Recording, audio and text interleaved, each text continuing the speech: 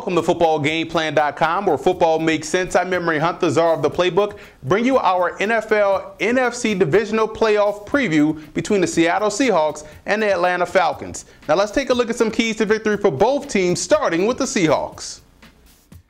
When you look at the Seahawks offensively, you look at a team that wants to establish the run very early in the ball game. And against Atlanta, I would suggest running off tackle. We've seen the Falcons get a lot better on the interior. These guys are whipping guards, and now they're getting penetration and slowing down the running game. So if Seattle's going to have success, it's going to have to be on the outside. Now, with that said, the tackles have to make sure they attack those linebackers, they reach those defensive ends. That way you'll open up those holes so the cutback lanes could be there. Now, for throwing the football, you have to look at what the Falcons do well. They have some outstanding corners, and if the receivers of Seattle are going to have some success, they are going to have to work for it. So guys like Golden Tate catching the football underneath and having to make one miss will be key. You may not get the big plays deep down the field. You're going to have to work your way down the field. So that's why these receivers catching the short passes and turning them to big gains will be crucial. So let's go inside the lab to look at the Seahawks secondary to see how they can match up versus a quartet of solid receiving options that the Falcons bring to the table.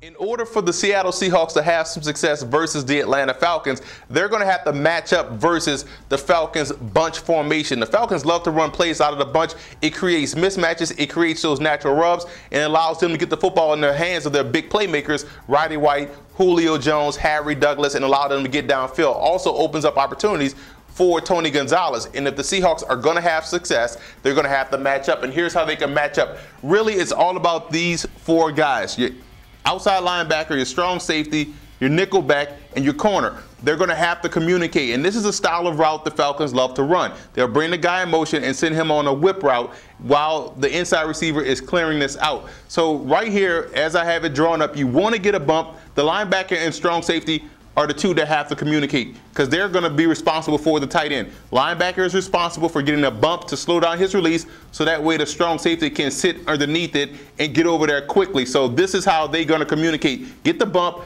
I'll release him to you. That's your guy. This is where the action and confusion lies for a lot of defenses.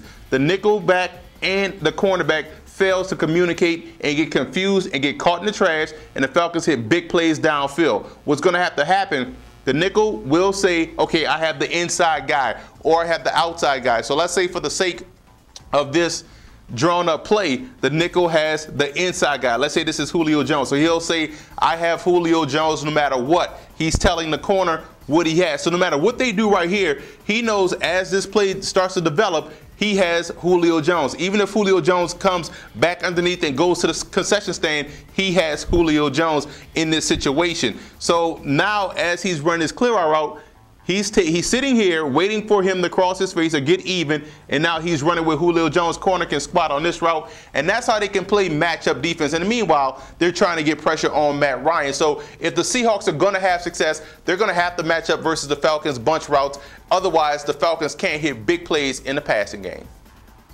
Now let's move over to the Falcons in this ball game, and I honestly think the Falcons match up very well versus the Seattle Seahawks receiving core. I think they have an advantage, actually. You look at Asante Samuel, Dante Robinson, Thomas Deku. Those guys can match up versus Seattle's passing game. So they can get a little bit more aggressive in their front seven, in their pressure packages, because we know Asante Samuel can jump routes and make plays. Dante Robinson can jump routes, and we know Thomas Deku has been one of the more effective free safeties in cleaning up mistakes and making big plays on the ball. So if Atlanta's going to win, I think it's going to have to be in the secondary, and they have a solid group of guys that can make plays on the ball. Now, what you won't see is a lot of man coverage because you don't want to turn your back to a mobile quarterback. At least you won't see press man. What you'll see, you'll probably see a lot of off man, a lot of zone coverage to where those guys can read and react. Because if you turn your back to Russell Wilson, he's going to run right behind you. Now, let's go inside the lab to look at this Falcons offense to see how they can take advantage of the new starting defensive end, Bruce Irvin. The biggest news coming out of Washington last week was the injury to Chris Clemons, which now puts Bruce Irvin in the starting lineup. So if you're the Atlanta Falcons, you want to try to find ways to neutralize his outstanding pass rushing abilities by running right at him. And the way you influence him in the running game is by with motion and counters. And you see right here, we're going to have two plays drawn up. Broken eye, set strong right. Why? Because the tight end's on the right side, and we have the fullback flex to the right side. So everything shows front side run. They're going to come to this side. They're running behind the tight end. But what the Falcons can do to have success is bring the counter back this way to try to isolate Bruce Irvin, the outstanding pass rusher. So what we're going to have, you're going to have the receiver running up, receivers doing their thing, trying to pull the corners out. And what we're going to have the play side tackle is going to go and block down on that 3 technique. We're going to have play side guard going up to get this linebacker. We're going to have the center block down. Everybody's blocking down, showing this flow. Why? Because we're going to bring bring the backside guard around to kick out Bruce Irvin, put him on a big body, and we're also going to bring back around the fullback, counter step, shooting through the hole. So now you have 2 guys coming at Bruce Irvin. So either one he chooses will be wrong. Either he's going to try to take out the fullback, wrong move because he's cutting inside, losing contain, or he's going to be on a bigger guard coming around to kick him out. If he can win that battle, he deserves to stop the run. But 9 times out of 10, a defensive end seeing a guard coming around, job is to hold his own at the point of attack. We know Bruce Irvin is not as big as most defensive ends, so this play could work for the Falcons. Down here, we also have a situation where we're going to have twins to one side, where, again, it shows like we're going front side. Shows that we're going this way. We have the 2 wide receivers over here, tight end on the backside. You want to influence Bruce Irvin to come up field, so that's why we're going to have to tackle, influence block him, have him flying up the field, creating the sprint draw approach. We're going to bring the fullback around into the hole to take out this backer, hopefully springing Michael Turner or Jaquiz Rogers to daylight. So there's different ways the Falcons can attack the Seahawks on the ground by running right at Bruce Irvin. That's the best way to neutralize an outstanding pass rusher, is to rush right at him, take his biggest strength, and make it his biggest weakness. The X factor for the Seahawks will be defensive coordinator Gus Bradley. He's going to have to draw up some outstanding packages to get pressure on Matt Ryan. Let's be honest, the Falcons offense does put a lot of pressure on the defense. They can go up tempo, they can slow it down, they can run the football, they can also attack you vertically. For the Falcons, it's going to be offensive line coach Pat Hill. If he can block these guys up front, the Falcons can have their way with the Seahawks defensive front 7. It's all about line play in this game. When it comes down to it, can you hold your own at the line of scrimmage? And that's going to be a big job for the Falcons this week.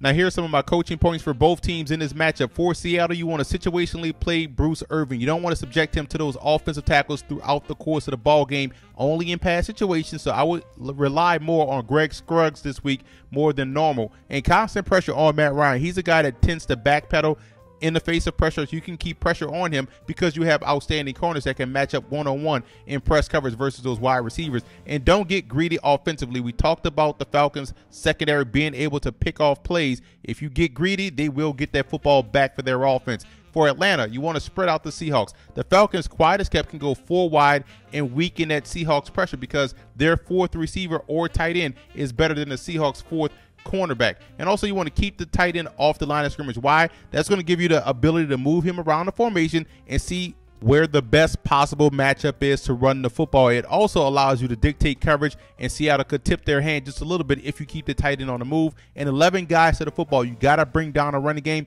You want to put the Seahawks in passing situations so that way your corners can be aggressive and you can unleash that pass rush.